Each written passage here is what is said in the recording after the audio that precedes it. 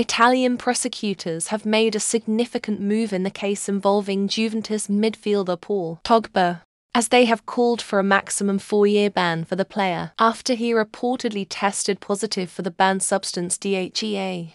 Pogba, who was a key figure in France's victorious 2018 World Cup campaign, has found himself embroiled in a potential doping scandal. The prosecutors in question, who specialize in anti-doping cases, have argued that Pogba should face the harshest punishment possible due to the seriousness of the offense.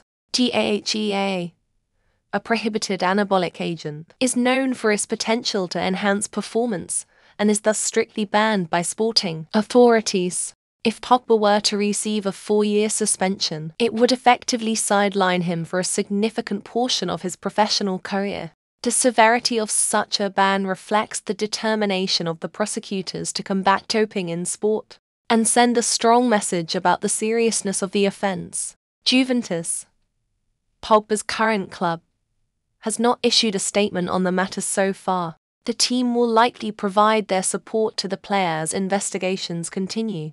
It remains to be seen whether Pogba's defense team will be able to challenge the prosecutor's case and prevent a lengthy ban. Doping is a persistent issue in the world of sports, and cases like this serve as a reminder of the ongoing efforts to eradicate cheating and ensure fair competition.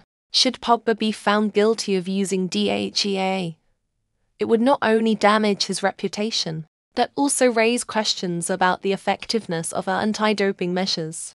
As this story unfolds, many fans and experts will undoubtedly be watching closely to see how it progresses. The outcome of the case against Pogba will have implications not only for his future as a player, but also for the broader fight against doping in professional sports.